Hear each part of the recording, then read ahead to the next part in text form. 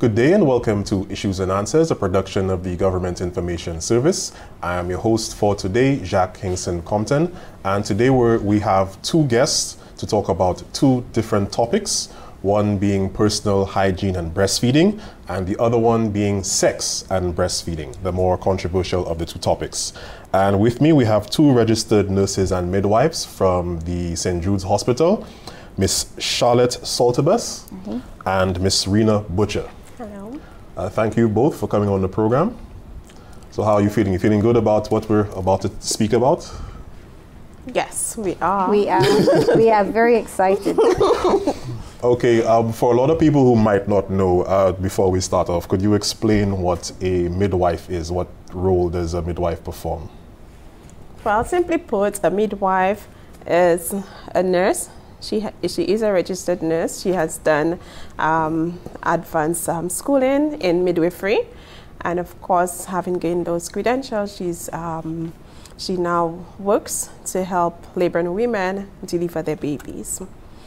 Okay, now as the term is called midwife, do you have men who are midwives? Do they perform that function as well, or are we not in that exclusive club? We're not there as yet.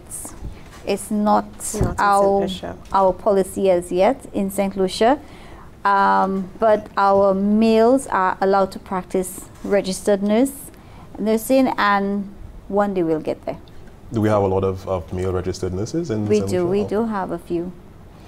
So let's get to the topic at hand. What does personal hygiene involve during breastfeeding, and is there anything you should do before and after breastfeeding? Okay. So we talk about personal hygiene and breastfeeding, and of course you mentioned hygiene, so we think of cleanliness, right? And then there is this famous saying that two things we always have to do: wash our hands and pray, because germs and God, or Jesus and germs rather, are everywhere. I so agree. Okay, so going right into the personal hygiene aspect of breastfeeding, it's a very critical moment for the mother, okay? Paying very close attention to the last time baby was breastfed, counting dirty diapers, having to care for other children, and so many other things can, cloud her mind, her memory, that the simple thing as washing your hands can, be something that she forgets. And that is very, very important, because of course we do not want to be transferring bacteria, and that's basically the main reason we wash our hands. We want to get germs or dirt off our hands, all right? And when it comes to the baby who is so vulnerable, we need to be the one, or the mother rather, needs to be the one to protect her young one. Okay, and of course, there are a number of ways she can get that done. Okay, so I can delve right into the different guidelines. Okay, sure. Okay, so I did mention washing your hands, and of course you do so frequently before you actually initiate the breastfeeding process. All right, you will be handling the breast. Of course, you're handling baby as well, and so you need to ensure that your hands are clean. All right, washing the hands, it will stop germs from passing between mother and baby. And of course, when you do so, you don't just wash with water, but ensure that you use soap, especially if you're at home. Okay, you use soap and water, clean water at that. All right, so you wash the hands, the back of the hands, in between your fingers, the palms, way down to the elbow. and of course you dry after. Now when we think of the products also that mother uses, she needs to be careful that these products are not scented products. Okay, scented products, also the nipple creams, some of them, they do have those scents that can turn off baby when it comes to putting baby at the breast. Sometimes they might, the baby will refuse to take the breast, and we wonder why. Okay, so all of those things we need to bear in mind. The nipples need to be clean. Okay, the nipples and the breast, and we encourage our mothers to wash the nipples especially with a clean rag and clean water. We do not encourage the use of soap on the nipples, because what can happen is that the soap can dry the skin, dry the nipples, and that can give way to the nipples being cracked, and of course putting the woman, putting the baby at risk for infection. Okay, the use of clothing, her clothing also is important. All right, breastfeeding mothers are encouraged to wear loose clothing, comfortable clothing, and of course we encourage the use of cotton clothing that is breathable and all of that. The think of a breastfeeding mother with a tight top, very tight top, so then the breast is restricted. It kind of gives trouble. You don't have that free access to the breast. You're not comfortable, and if you as the mother you're not comfortable, then you cannot make baby comfortable either. So that's important. Not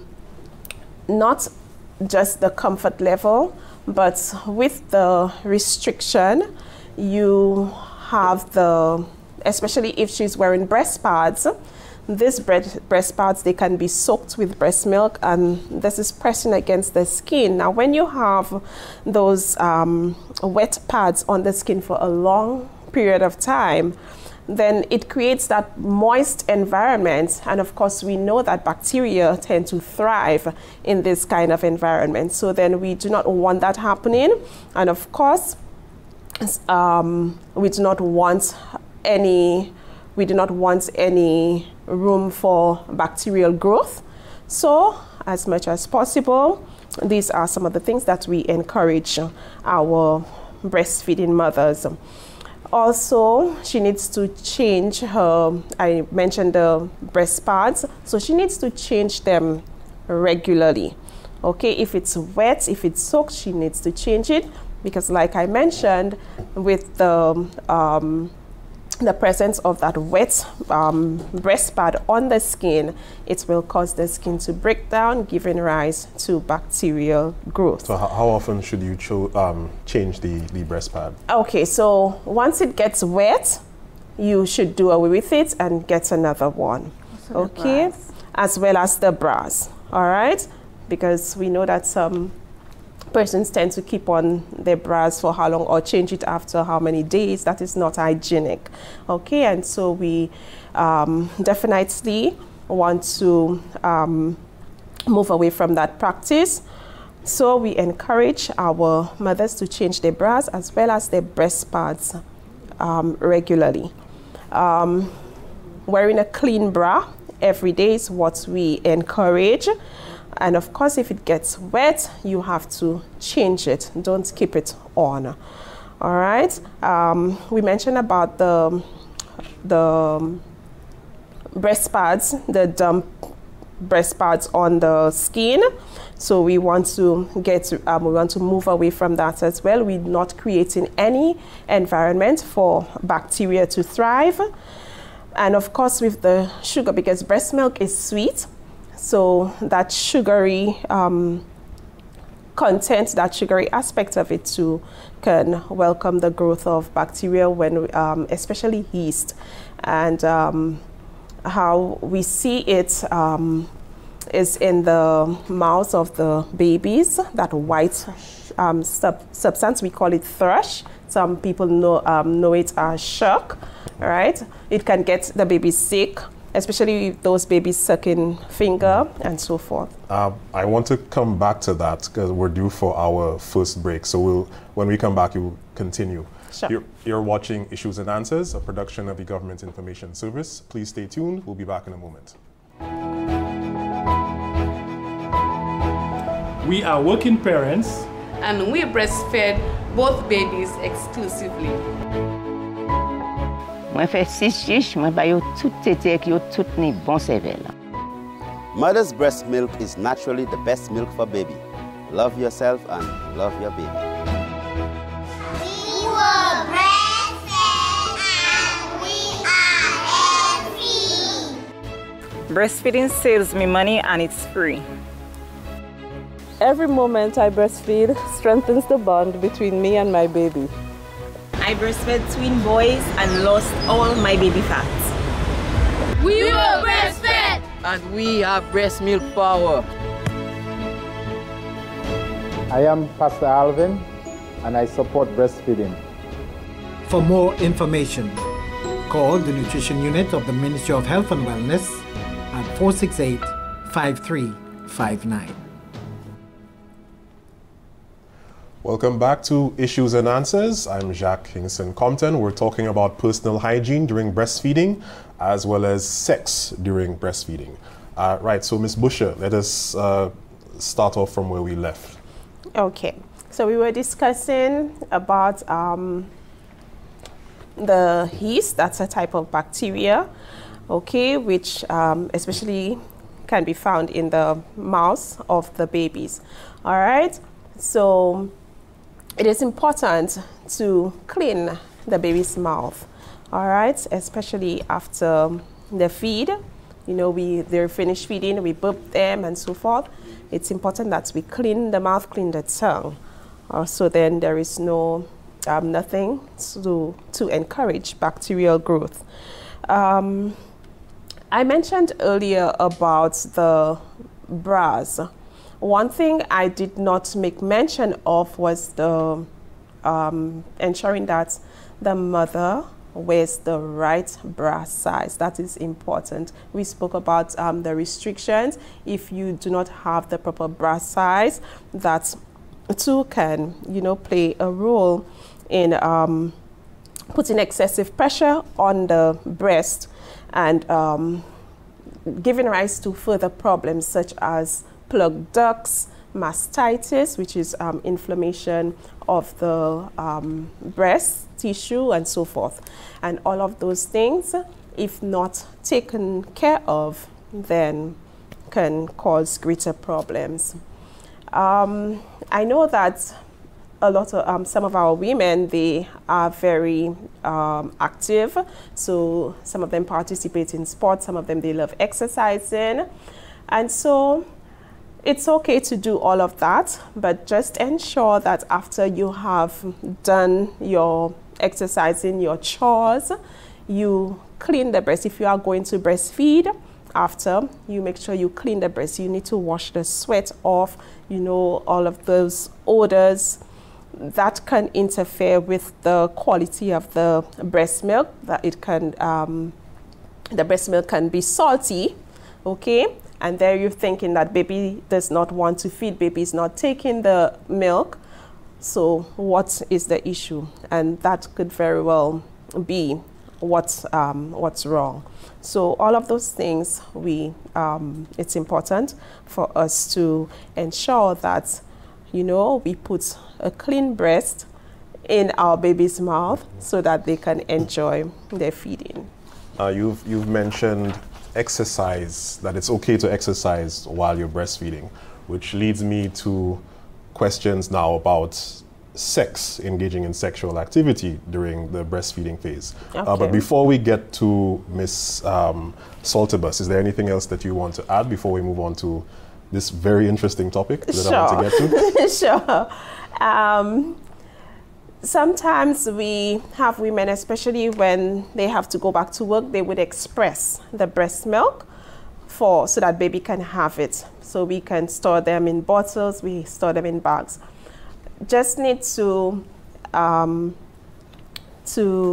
make mention that it's okay for for us to express. But we need to ensure that these containers, our breast pumps, whatever it is that we're going to use, they are clean. All right, we need to sterilize them.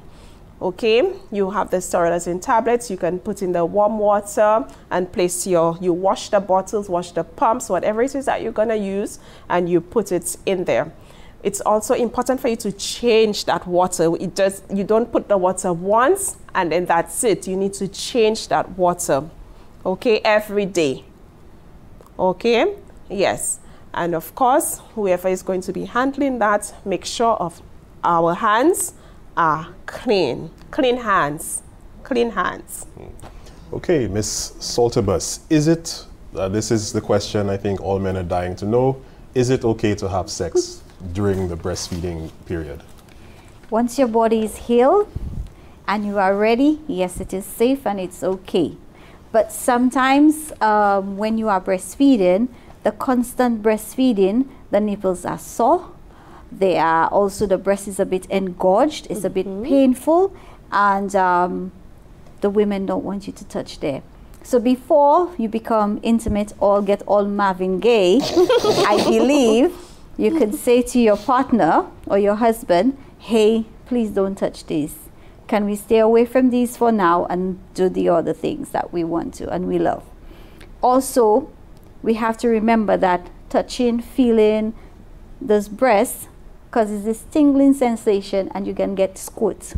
So there's breast milk leaking everywhere. And sometimes it can be a turn off for some men. Sometimes it can be sexy for some men. They like it. So we don't know what your partner likes unless you know. But just touching it and playing with it too can stimulate milk from coming up from there. So you can actually, it could be a situation where you actually end up drinking milk. So what does the milk taste like to the men? It varies. Some people have said it's sweet. Some people say it's nice. But it's for the babies. You have to remember that. Not for you guys. So other than it's sort of, I don't know, putting off men, can it affect intimacy for the woman? Well, the only way we can think of is that, you know, the breasts, before you start lactating, it was engorged, it's preparing, it's sensitive during pregnancy. But postpartum, which is after you have the baby, sometimes it's swollen, sometimes it's small, sometimes the ever-changing size sometimes. You know, sometimes it's up there, sometimes it's down there. You know, it makes her less sexy. So sometimes a body image may not, she may not want to. I want to get to body image, but before that, there was actually something you mentioned. I did forget to follow up on you about.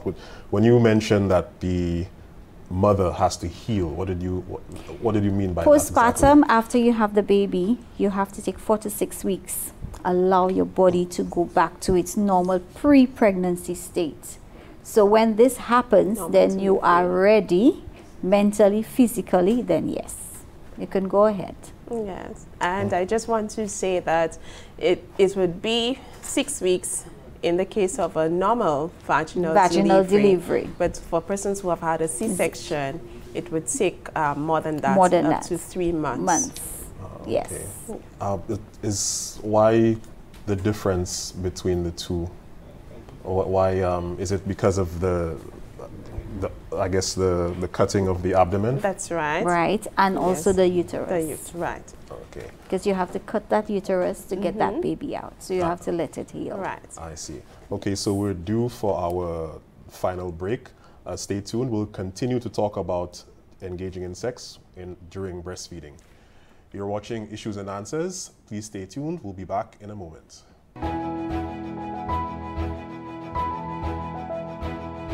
Breast milk is the gold standard that cannot be emulated. It is the perfect food for your baby. Breast milk provides antibodies and protective factors which may fight against COVID-19 should your baby be exposed. Breastfeeding reduces the risk for premenopausal, breast and ovarian cancers.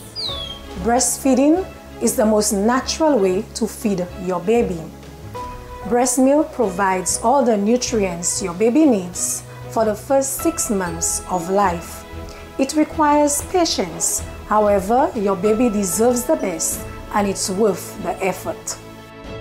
Breastfeeding a baby up to 12 months improves jawbone development, thereby reducing misalignment of the teeth. Breast milk is baby's first immunization. It protects against viruses, bacteria, and also prevents some chronic diseases. If your child becomes sick with any illness, including COVID-19, it is very important that you continue breastfeeding. A woman with COVID-19 should be supported to breastfeed her baby safely, hold her newborn skin to skin, and share a room with her baby.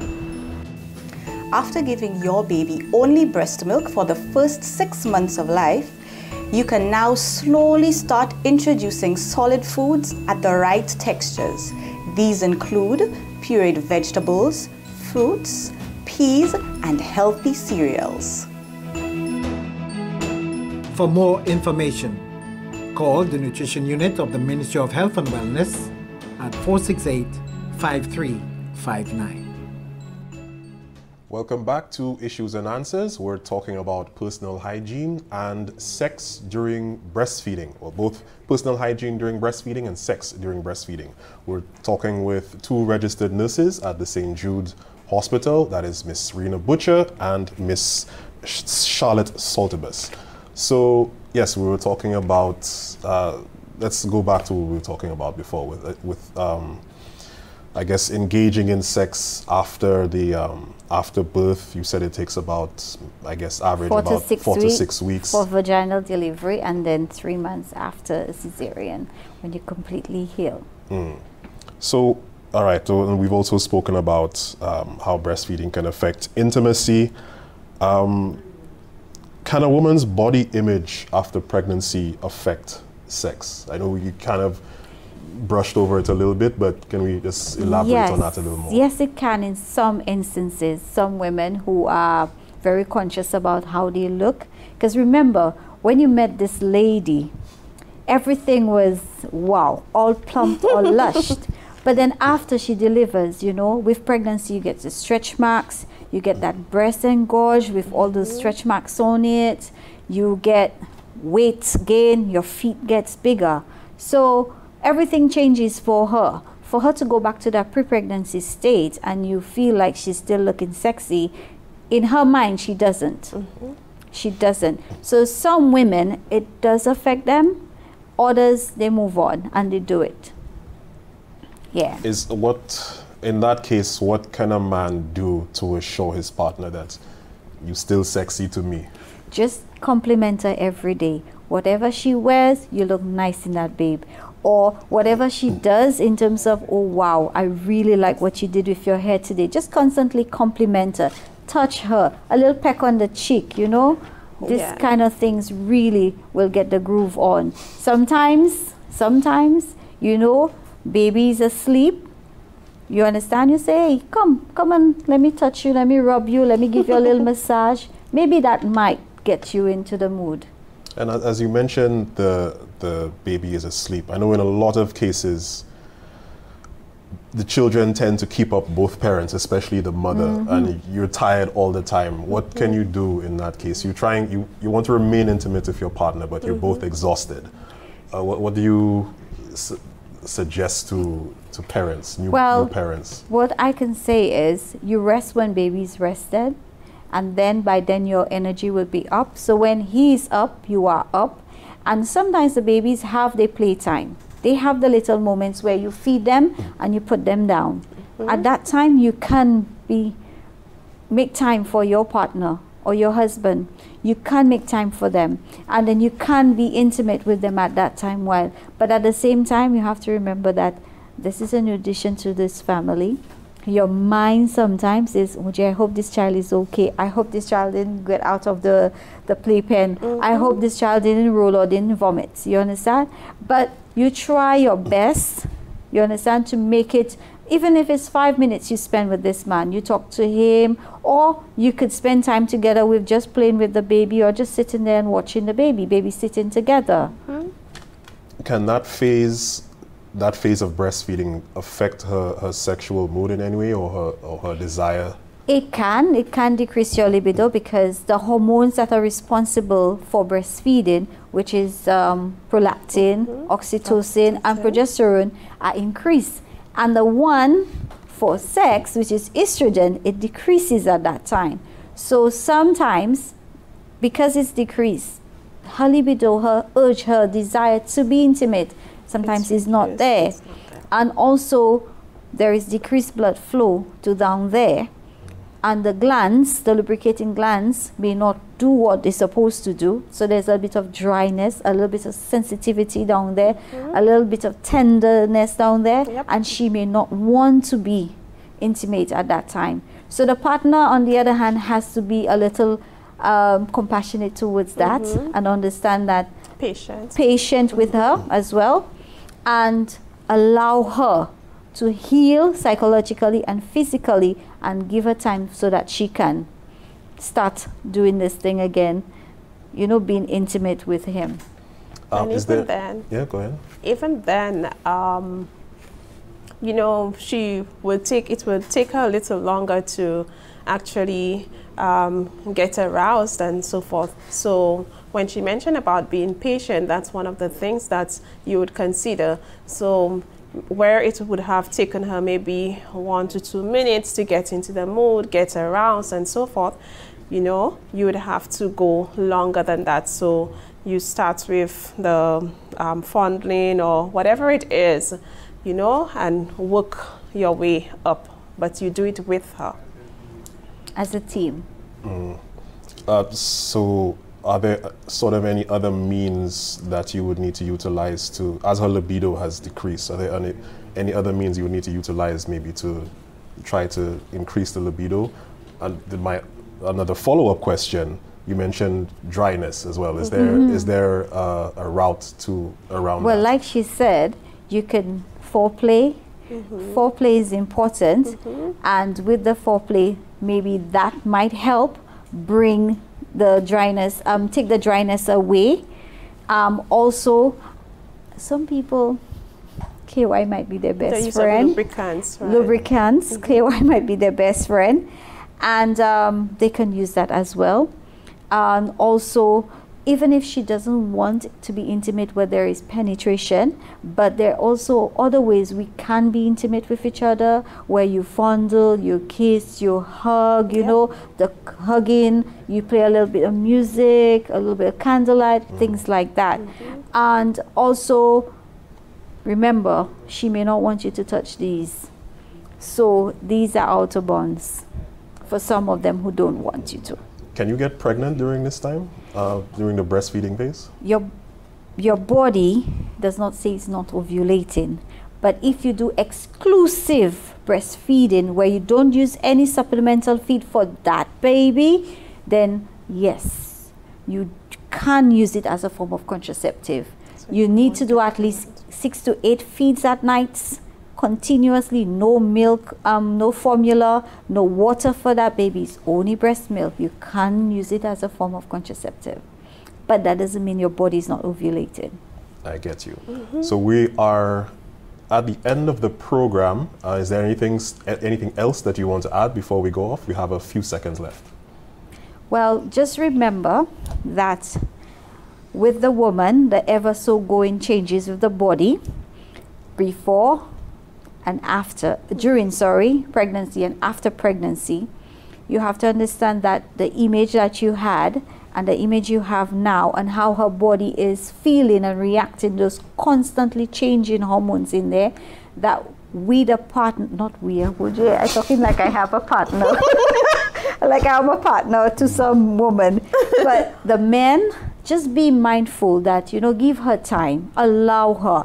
It's not like she is forgetting you and she's putting you in the back, and focus on that new addition, which is the infant. But yes, you are there, but just be patient with her and be a team, help each other. Okay, I want to thank you both very much for coming on the program. I learned a lot in the event that one day maybe I might be a father, you never know. But thank you very much, and I hope that you can come on another day and speak about some other topic with regards to breastfeeding. Thank you for having us. You're welcome. You're watching Issues and Answers, a production of the Government Information Service. I am your host for today, Jacques Kingston Compton. Please look at our television station, the National Television Network, for this and other programming like this, as well as our YouTube channel and our Government of St. Lucia Facebook page.